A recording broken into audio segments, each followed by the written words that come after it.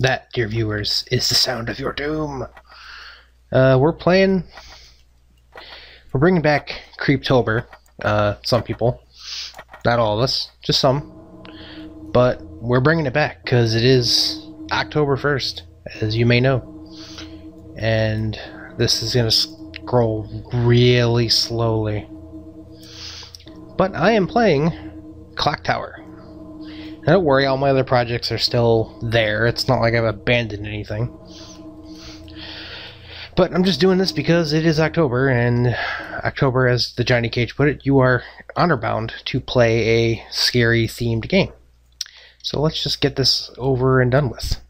I am going to try to get, if you go to the list here, there's a list of endings there. I'm not going to show them all off. Well, I might if I end up having the time and inclination to and actually figure it out. But I'm going to try to get the quote-unquote best ending, the one that's not on that list, ending this.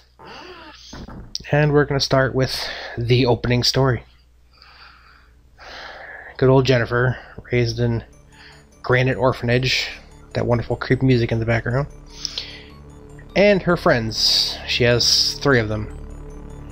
They were all orphans, and here they are walking. Just, you know, walking in the forest. It's actually, like, this is a Super Famicom game. This is really, like, good. And the lovely lasses are Laura, Jennifer, Lottie, and Anne. Miss Mary is the one who's adopting them. Her name is the lovely Mary Barrows. Now, there's some skerfuffle, because obviously this is translated from Japanese, because this game was never released in America.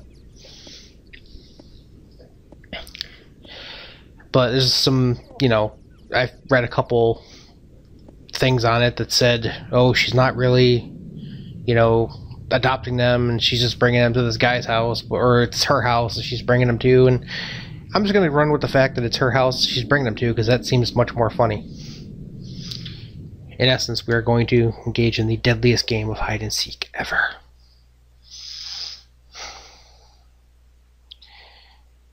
The game actually looks very good for a Famicom game, or a Super Famicom game. It's a point-and-click game. It's not like Resident Evil, you know, there's no action. Jennifer is not a martial artist. She's not a commando of some kind of army. She is just a girl. And yes, she is intentionally supposed to look like the actress from, I believe, the movie Labyrinth, whose first name is Jennifer, and her last name is escaping me. It's not Lawrence.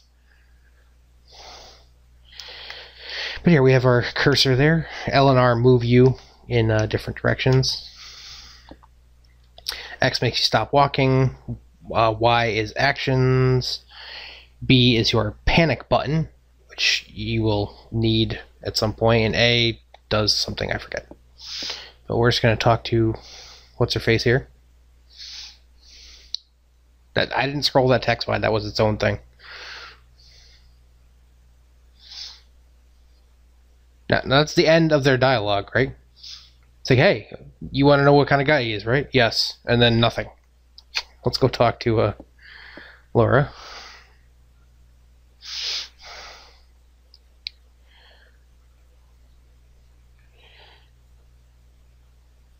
Yeah, well, if you know what goes on here, it'd make you uneasy too. And Lottie is over here. The lovely redhead. A lot of people think that, you know, because the sprite has, the portrait has short hair, and, you know, the sprite is to the back, like, oh, it's a boy. Nope, that's a girl. Okay, now I think to progress, you have to talk to her twice. I don't know if you can talk to any of the other ones twice. I think it's just Lottie.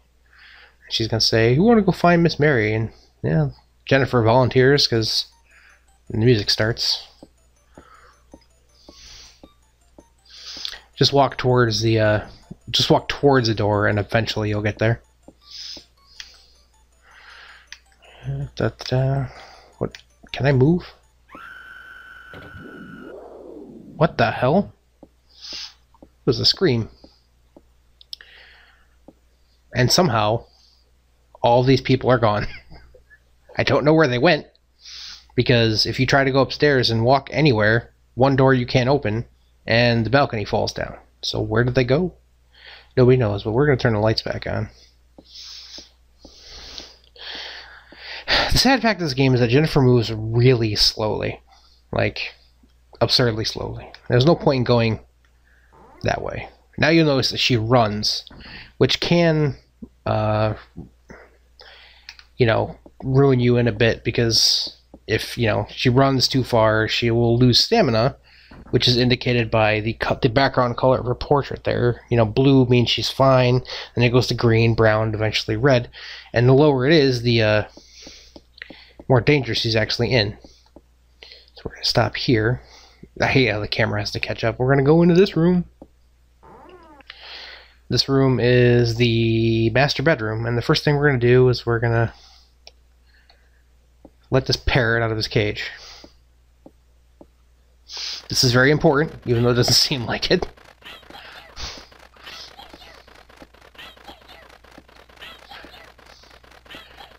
Alright, and what we're going to do is click on this right bed here, and she's going to take a poke from a parrot and wander back and forth with her hands over her head like, Ugh!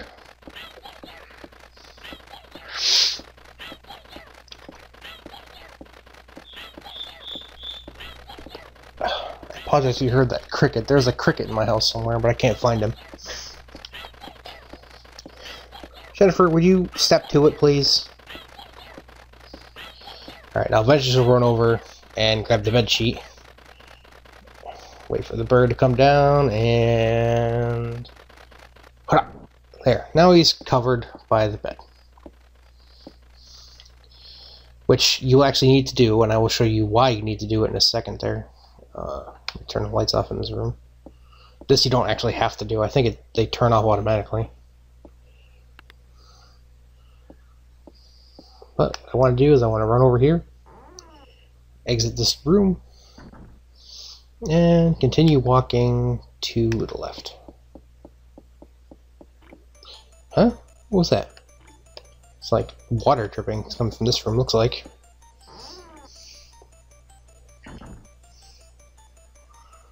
Well, this isn't ominous in any way. Now, she's going to close the door. The first thing you want to do to make this easy on yourself is to turn around and go back over this way and attempt to leave. She will open the door, and then... There we go. And then click on the shower, because clearly there's something going on in here. Somebody's steaming up.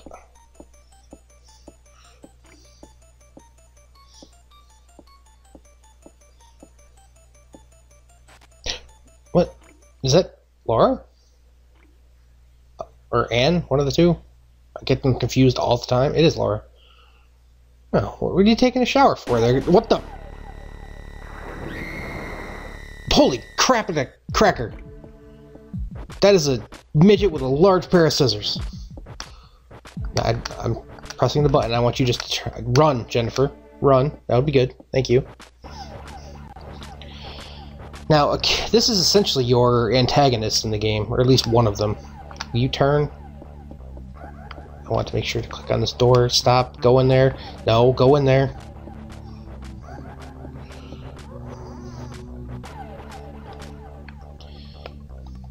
Hide under the bed.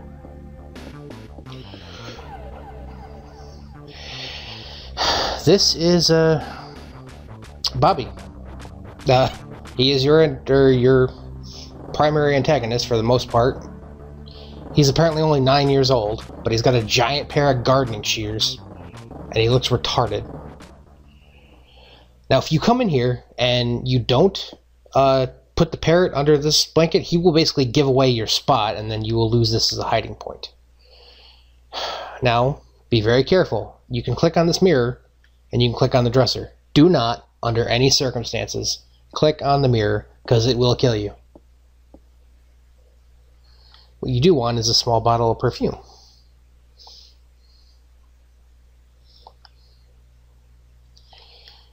Okay, let's actually, you know what? Let's do a save there. And then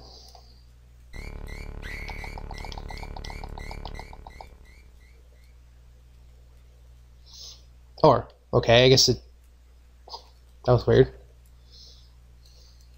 Let's do that again. No, okay, well, that's what happens. If you don't hit the panic button, which is B, that will kill you, basically. But I don't want to do that. Not that it affects the ending in any way, just health I don't want to lose.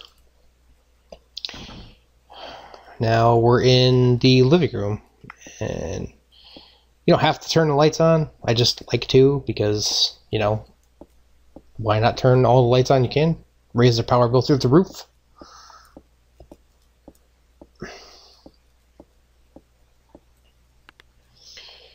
Okay. And check this box. You can check the TV too, it doesn't have any power. And the box is empty. Now that box could be empty, it could have a key in it. You can find the if it's empty, you find the key elsewhere. So we're gonna start heading that way.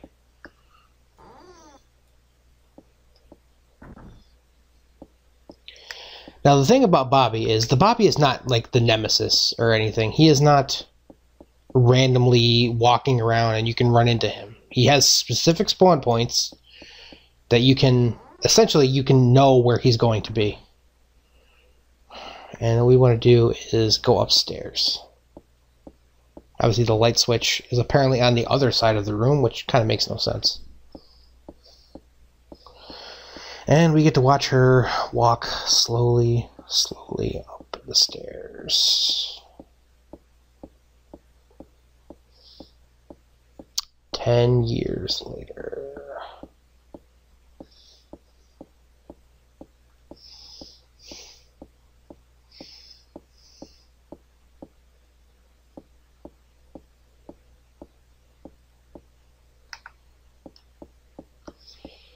Alright, let's see if we can go this way.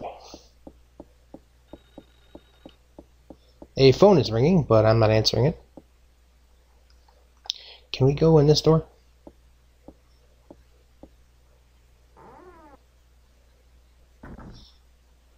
Okay. First thing we want to do is go over here.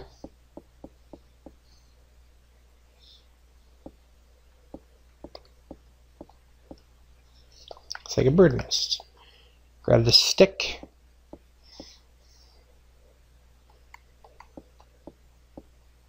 And she will knock it down.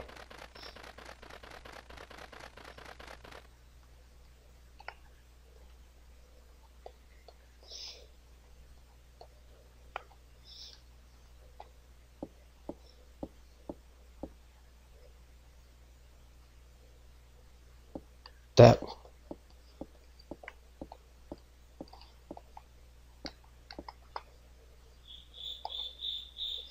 Camp Cricket. Huh. That key is supposed to be up there. I guess not. Oh, she walked around it the first time. Let's go in here to this room. We push this block here.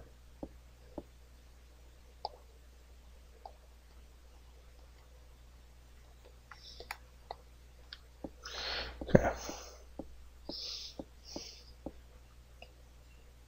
Some rope.